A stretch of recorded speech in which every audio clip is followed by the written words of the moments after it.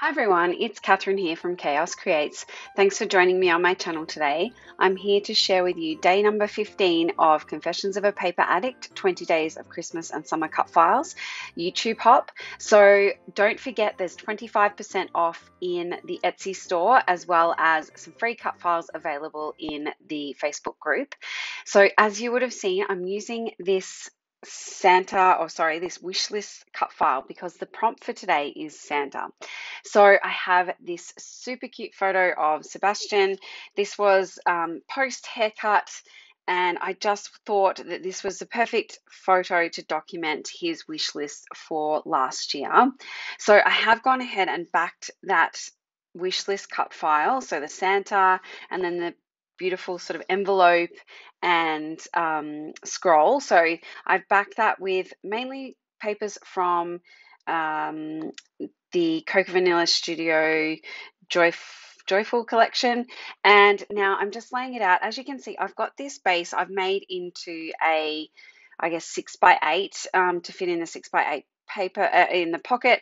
The Coca Vanilla Studio sheets are actually A5, which is slightly smaller, so I've added a section along the side. Now I'm just going through and adding some different embellishments. So I've picked out a couple of the envelopes, one in a puffy sticker and one in the die cut ephemera. I've added that cute little puffy sticker bear. Gosh, there's a die cut ephemera piece I'm going to have to make a big point. So I'm just going to go ahead and stick down. I knew that I wanted my photo and this cut file to sit as they were. So I wanted to go ahead and stick that down so it wasn't moving around too much. So I'm putting that on a slight angle as well as the photo just to make it fit. I have backed my photo on a piece of white cardstock. Now I'm just going ahead and just gluing some of these pieces down. I wasn't fussing too much with it. I just wanted to make sure that I got it all on there and stuck down straight away. This layout came together really quickly. Obviously it is a small size, but I really enjoyed putting it together. So I'm just using these puffy stickers. These are from the Crate Paper, their newest collection, Busy Sidewalks. So I'm just using that Dear Santa as my title, and I'm just going to go through. I pulled out some of the Warm Wishes collection by Vicky Boutin because there was this this sticker that says Dear Santa, define good. And I will go ahead and put some journaling on that on that letter there as well at some point. So I'm just going around seeing what else I can embellish with. I knew that I wanted sort of 3 clusters. So I've got one down the bottom corner of that photo.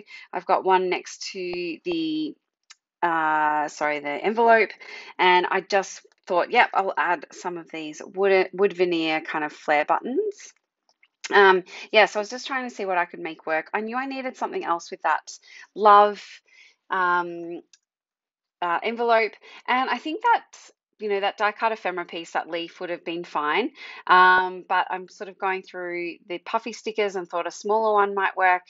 And then I think I end up taking that off, yes, and put down another wood veneer.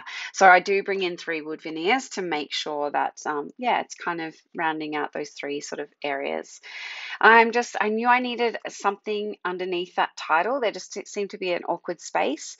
So I picked out this banner piece, which was Merry and Bright, but then I go ahead and sort of shuffle through a few things and then pull out the sticker sheet and see that there's this sticker that says wish list, and that was perfect. So I'm going to stick that down in that section. I was having real trouble getting the sticker off, so I've just used my tweezers there. I do go ahead and stick down these flare buttons, and that one does change because I felt like the color was slightly different to everything else that was going on around the page. So again, just sticking those down with some wet adhesive. And yeah, that's almost it for my layout. I'm just kind of tidying up, seeing what else I can make work. And then I pull out, there's these tiny little stars. So I'm going to put them in 3 places around the layout. What I don't include here is I do go back in once I turn off the camera and add a couple of Nuvo drops around those clusters as well. As you can see, I just changed out that wood veneer flare button. I'm going to add some gold gold shimmer mist just around those clusters as well. But yeah, I do add some Nuvo drops just to that sort of garland piece on the cut file, as well as around those different clusters. But thank you very much for watching. I've left links below to all the people playing along, and I hope you're enjoying. I'll leave some close-ups. Bye, everyone.